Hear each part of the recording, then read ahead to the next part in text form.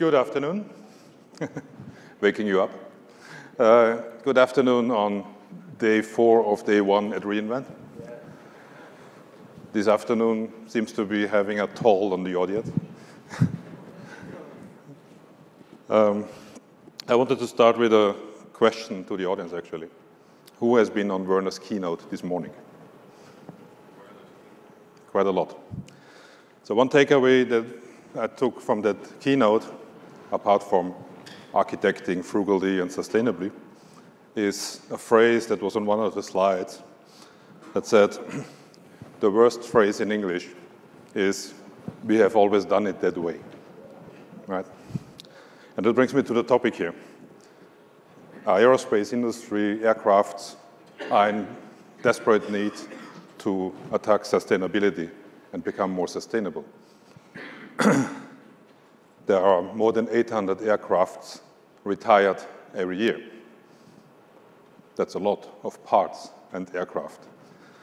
And so Capgemini, together with AWS, has built a solution to track these parts, to inventorize these parts, to help the aircraft industry retire, recycle, refurbish these parts. And we're really blessed to have the business owner and the technical owner of this solution here. And they will dive deep on what's the rationale of building the solution, how has it been built technically, how are we using AI to track the parts, and there's a bit of Gen AI, of course, as well. So over to you, Matthew. Thank you.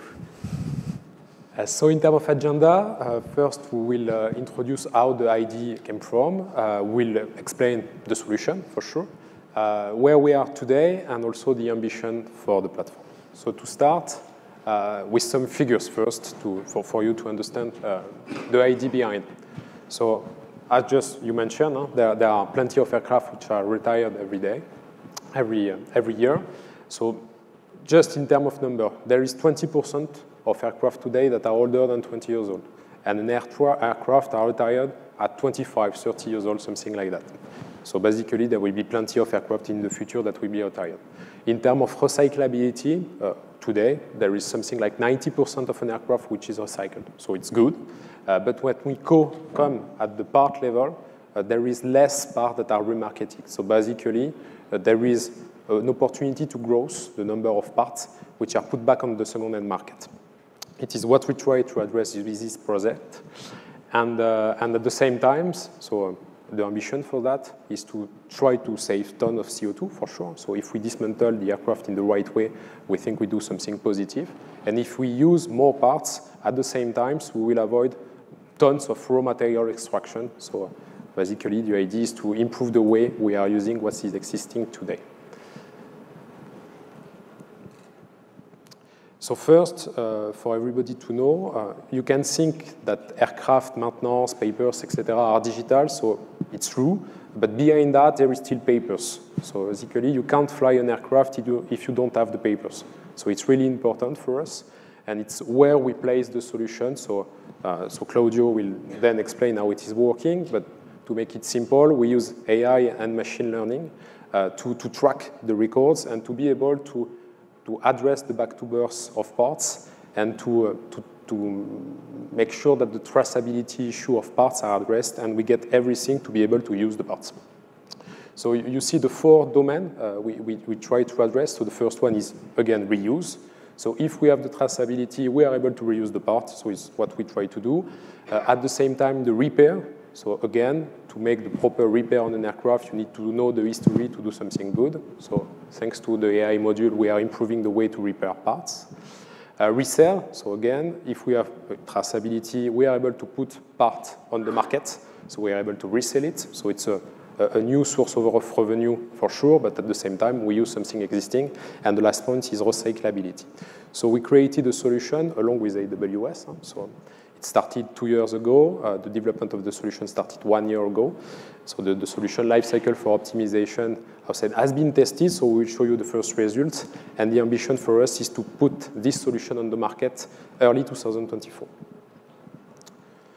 And what is behind. So again, you see on the title is about circular economy. So what we try to promote on this project is to transition from linear to circular economy. So basically, linear model is when we destroy value. Circular is when you improve and you preserve the value.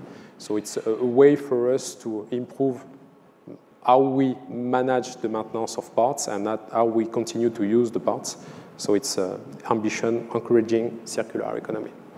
And Claudio will explain how it is working. Thanks. So we started, as Matthias said, we started about a year ago to develop this new platform. And what we knew, of course, we knew the business. In Capgemini, we have a division on that.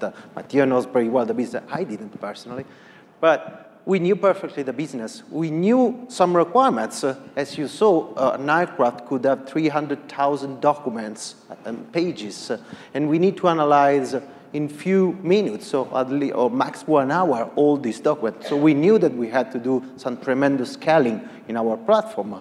We knew that, of course, we have to use serverless because it was the easiest option for us.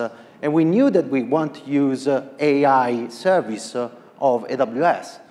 And that's an HLD of what we have realized. What we didn't know was what kind of AI and of course, nobody was expecting such a huge improvement on generative AI that we saw in the last year. But we were expecting something. We didn't know, of course, we were expecting something. So when we started, we tried to create something that was agile. And when I say agile, I mean on both our team is arranged in an agile way. We have 15, 20 people working on that. And arranged with regular meetings, daily, weekly, something that you probably know. And we have an agile infrastructure too. We have created an agile infrastructure. Everything here in this infrastructure is deployed with CDK. Everything is deployed using CI/CD. So everything is ready for any change. And the most important part, or where we spent most of the time, was step function, because we wanted to create an automatic workflow to get the best of the different AI that we want to use. Right now, we are using 3, 4 different AI services here in this platform. So the most complex part was to create and automate this workflow on AWS. And that's exactly what we did, what we realized. And just to give you an idea, here we have a React front end for a web interface, some REST and GraphQL API. Storage, OpenSearch is the most important thing because we store there all the metadata information that we extract from our documentation. Cognito, plus, of course, step function. That's a very high-level picture of the step function. If you want more details, scan the QR code. There you can find a blog post that we published last week on the AWS APN blog, and to go in details about what exactly we did with Amazon. But what we wanted to create was something easy. And to describe the process, I mean, I always remember the first call that we did with Amazon Air, the airline of Amazon. And they wanted to test our platform. We showed the platform they wanted to test, and the question was, how can we share with you the data? What are the API that you need to implement? What do you need to test the platform? I say, just give us a file. We don't care about the API. Of course, we have REST API, but just give us files on a zip file. Put everything in a one huge zip file, 20 gigabyte file, and give us. Okay, what's the format that you prefer? What are the folders that are inside the zip file? Again, we don't care. Put everything in a zip file, upload on the platform, and we'll analyze all the files. We will connect together all the files. We will indication about what you can reuse, suggestion, and possible problems on the documentation that maybe you are missing on that part. That's what we have realized. And to give you an idea of the service that you use for the AI, so you upload the file on S3, we unzip all the files, then we do OCR with extract for all the documents, 300,000 documents on average per airplane. Then with the output of extract, we have SageMaker inference endpoint deployed. Of course, we train the model. It's a BERT model. We train with our data, with the data that our customer share with us. And then, with the information that we obtain by SageMaker, we have a classification of the document. We highlight the 15, 20 documents that are mandatory to reuse the airplane. And for these 15, 20 documents, we extract the information. How we extract the information? We use some additional feature of the extractor that basically are forms and queries. We had some custom code, and spoiler, we added even the generative AI. As soon as Amazon released Bedrock in production, we implemented, and right now we have in production Bedrock to do some specific data extraction. That it works so well, and I will have a slide later. So OpenSearch is the heart of our system because we store all the information there, and once that we have stored information, we run some custom script to really understand if you have all the documentation required for your part, if you have some missing stuff, if you can improve in some way. And here you can see a video of the platform. Basically, you just need to upload a file, wait until everything is executed. And first results were pretty good. We did an MVP. We created an MVP in a very fast way because of the service of Amazon, the serverless, the automation that we have, and our experience of the business. And first result was amazing. I mean, we have a lot of data that we collect under the airplane, and basically people are writing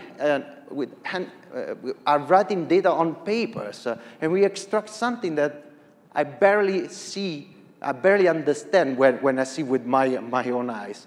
And the platform is just a web application, pretty simple. Here you can see the results.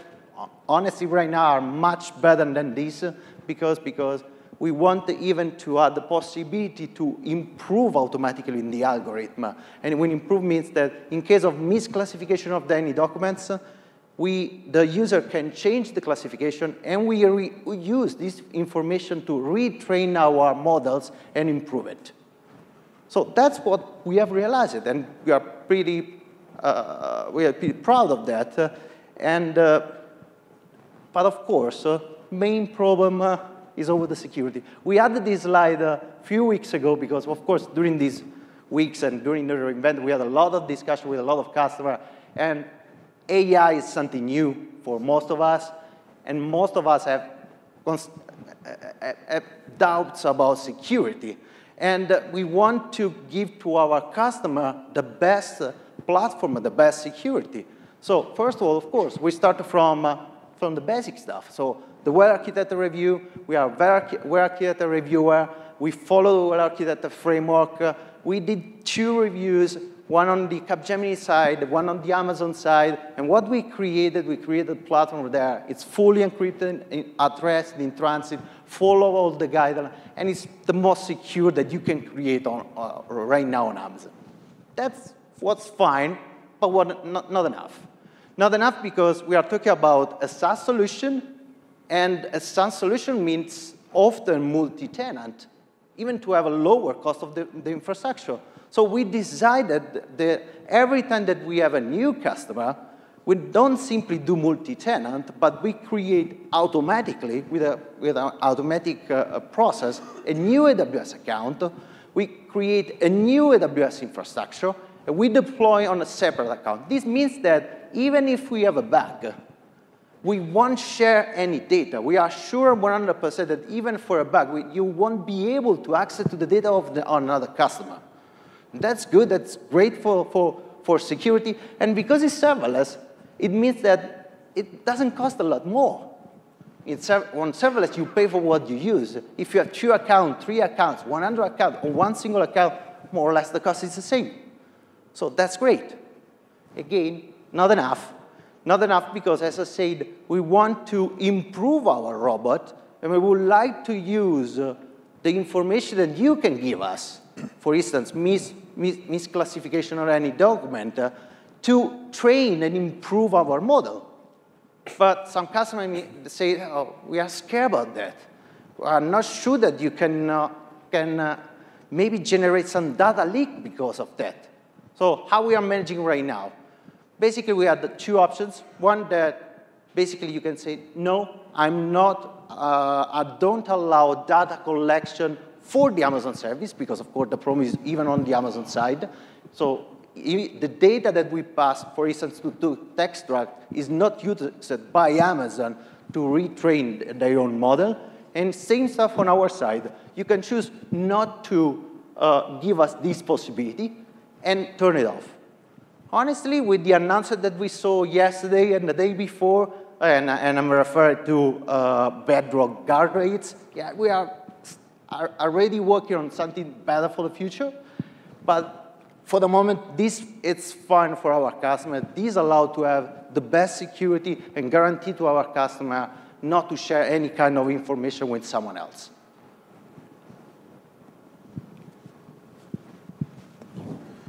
So Claudio explained you the technical things, the back office. So as he introduced, there was early adopter on the solution. So you see the names. And there was Safran, there was Air France, and there was also Amazon Prime. So there was the early adopter. They accepted to share data with us, basically, to train our model. Without them, training of the robots were impossible. So we thank them again, and we propose to look at the first video. It will explain why Safran decided to support the project.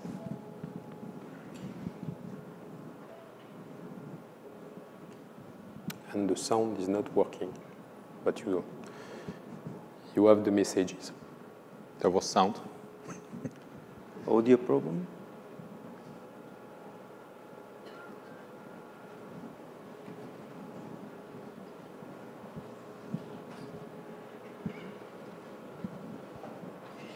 We have the support team coming on stage to help us. We will fix it.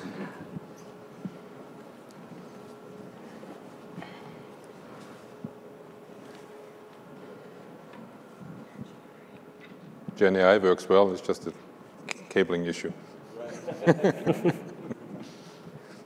So in the meantime, again, so we do some tests with Safran. They accepted to provide landing gears information to the landing gears. It's the landing gear of the aircraft.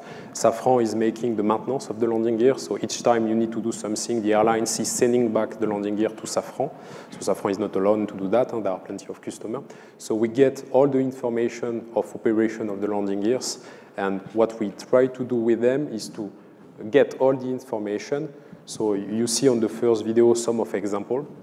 And we train the robots to understand how the documents are formatted, where are the important information, how to extract the information, if there is something specific that the mechanics want to just to mention in the information, we need to identify those information. So this was all the important things that we get from them to learn our model.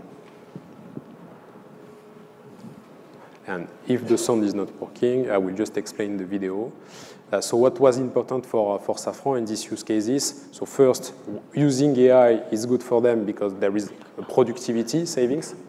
First, so I will keep the video up. So first, there is the productivity savings. When they are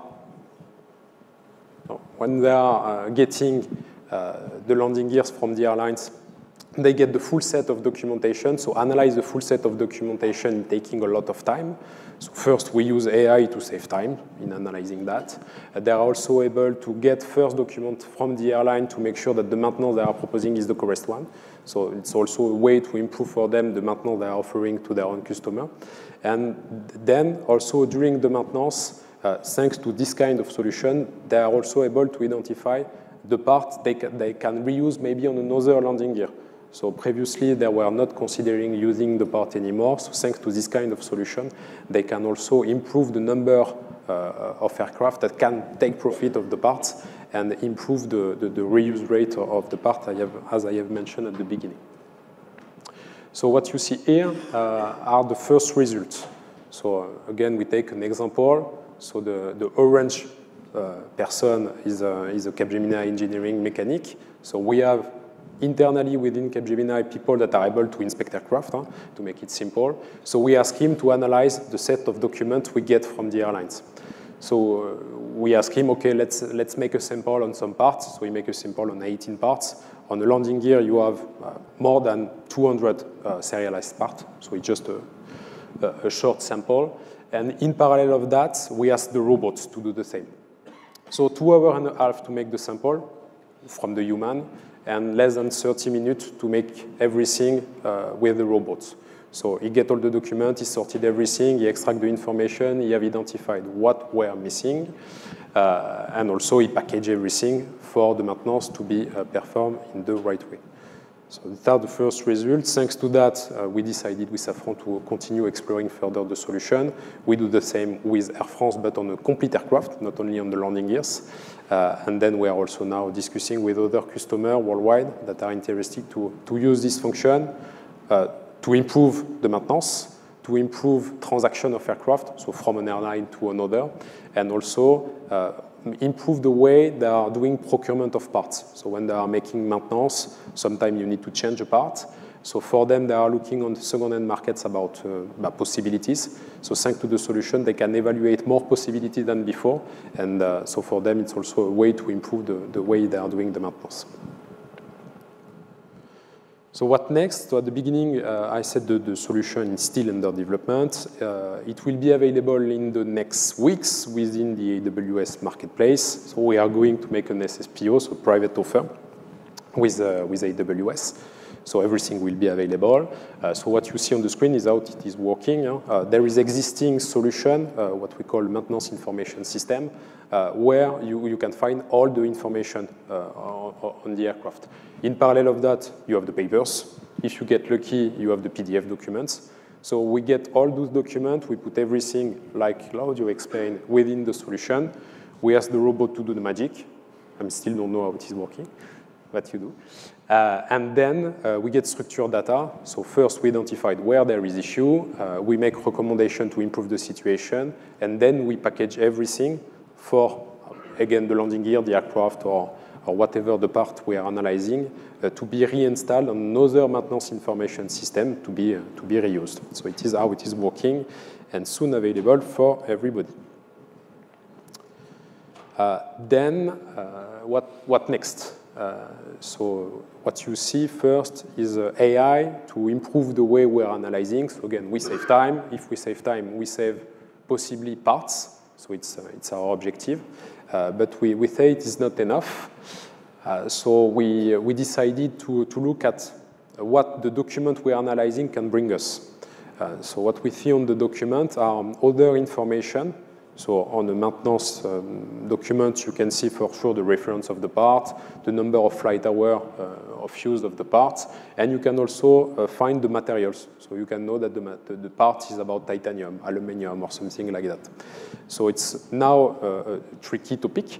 So you see all the issue we have on the supply chain to just get the appropriate material to manufacture new parts. So we consider there is also a way to improve globally by just improving the way we use the materials if we cannot use any more the parts. So the system will let you know, you put a part inside, he will say, okay, the part is okay, you have all the papers, it's free to use, so you can continue to use. He will let you know, okay, the part is not okay, you have a missing document or something like that, so you have something to manage. Or he will let you know, the part have no more value, it's over, but it's titanium made, so maybe you can do something. So with how it is working, so we make some part identification, we identify the raw materials, so we are not inventing something, and there is a list of rare materials available. So we just map this list with what we find into the documentation to identify where we have opportunities. And then we are using so what we call eurocriticity, so just to identify where we have the specific rare materials, and we classify again everything. So if you are a user of the platform, you can look and say, okay, I want first to see the part which still have a value, the part I can use on an aircraft. So it's sorting. Then you said, okay, I don't mind. I just want to see where I found aluminum. And then the platform is again sorted. So it's a way for us first to improve reuse rate of parts again. And if we are not able to reuse the parts, it's a way to improve the recyclability and to continue to avoid raw material extraction. And as all the presentation of the week, we present GenAI. So it's mandatory. A concrete example of how it is working. it's mandatory to have generative AI, of course. We cannot. But first point, this is a real generative AI implemented in production right now. Our customers are using on our platform. So that's something that is, and it's bringing business value. Because as soon as Amazon released Bedrock in Frankfurt, about 3 weeks ago, we did some investigation, of course, thanks even to Amazon and the support that always give us. We did some investigation. We tried to find out the exact use case where we can find business value. And honestly, we found out 4 of them. We implemented only the first one. Oh, we wanted to wait for Las Vegas reInvent. We don't want to reinvent the wheel. And we were expecting some service that we are going to use in the next weeks, of course. So if we implemented this use case, let me explain a little. So first of all, look at step function. So that's the real complexity that we have implemented of step function. And as you can see, there are step function inside another step function inside another step function to make it more complex. But this gives you freedom. It's the agility that I was saying before. Basically, that's something that allows you to add another step inside the workflow to use a new AI service that right now it's Bedrock Cloud V2. So we are using, in this case, Cloud V2. But of course, could be Titan that now is in GA. Could be another service that we are running the next month. It's not a problem. We can easily implement. So what's the use case? Look at the picture. That's a Form 1. That's a mandatory document if you want to reuse a part of the airplane. And how you can maximize the part of the airplane, you can see that it's an ESA Form 1. So it's a European regulatory. And let's say that I want to reuse this part of this specific part of the airplane, not in Europe but in the US. So if you want to do it, you can do it, but you need to double check that you have the flag, this tiny flag that the cell is 12C, and you have a sentence in the note. But nothing is so simple. It's not a specific sentence. It's a general sentence that we found out that is different between islands, and even inside the island, the same island is different. It could be even in different languages. So for this, generative AI is perfect. So we create, we tested first on the console with the help of the Amazon. We did some prompt engineering. We find out different sentences that we can send to Cloud V2 to extract this information. And then we use in our pipeline, we implement inside our step function pipeline, inside the Lambda, of course, this additional step in our workflow, and we highlight to the user that it can be used in different countries, or even that you have a problem, because we found out that sometimes there is a mistake on the documentation, and there is the flag, but there is no sentence, or there is the sentence, but there is no flag. And that's a problem, of course. And we implemented pretty fast, just to try to understand with me. Full-time equivalent. How many days do you think we take? I'm not thinking just to Bedrock implementation. I'm thinking to the whole implementation, write in the Lambda, implement the Bedrock API, test different prompts, do some automatic tests, and do some final tests, validate and bring in production. 5 days, 10 days, 20 days? Try to guess. 3 months? I'm sorry, was there is a 3 weeks ago Bedrock in Frankfurt. 5 days. 5 days because, of course, Bedrock is great service, ready to be used. It's wonderful that you go on the console. I can manually copy and paste what is the output of text on the console and try to understand if it works and which one of the different algorithms can be used. But even because we have created a fully automated platform based on the step function, deployed with CDK and with CI/CD. So even on our side, we are ready to plug new service. And that's what we did. And that's the reason that we took just 5 days. And then we implemented just one, because of course we don't have enough time. Las Vegas was coming. We didn't want to reinvent the wheel. In this case, we are not using the knowledge base. We are expecting something on the knowledge base during Las Vegas. So we wanted to wait for the other use case that required the knowledge base. And we didn't want to manage the infrastructure to do the knowledge base. So that's the beauty. That's a real implementation that brings value and improve the usability of part of the airplane. Oh, yeah. Concrete example, yes, so as Claudio mentioned, so thanks to just the generative AI, we are here able to just say, you can not only reuse the part in Europe, you can use it also in the US, so basically it's improving the way to reuse the parts. Without generative AI, we make also the analysis using standard AI, I would say like that, so the results were not positive. So what we do on the platform is just identifying the proper use case where we apply Gen AI, because there is a cost behind, so we try to limit the cost as well, to do something good, again, to improve circular economy and reuse of the parts. How much does it cost? How much does it cost? What do you think? How much does it cost to do this type of analysis? On average, of course, because we have different documents, different formats, and different sites. Give you a number, a rough number, of course. It depends on the use case. We are using the most expensive version of Cloud V2, so room for improvement, about 10 cents, a little bit less than 10 cents. Fine, acceptable, it's not a problem. Well, if I need to apply this to 300,000 documents, it's not, honestly. I mean, we cannot spend so much money. So sorry to interrupt you, Matteo. The point that I just want to share is you need to use the right AI at the right moment to create a good pipeline and be sure that you are using the best, even in terms of cost, but of course in terms of performance, precision, and stuff like that. And that's why we have created this platform. And we will end up, so I would say it's not just an MVP. We are not just trying to do something. So now it's becoming a real asset we have internally. So it's a way to digitalize the aircraft maintenance, to use the latest technology to do something positive. So it is supported by our CEO, Eman. And it's something we'll continue to develop in collaboration with AWS. And we hope that we'll have plenty of customers using that to promote circularity globally. And if you have any question, we are there with Claudio and Tom to answer.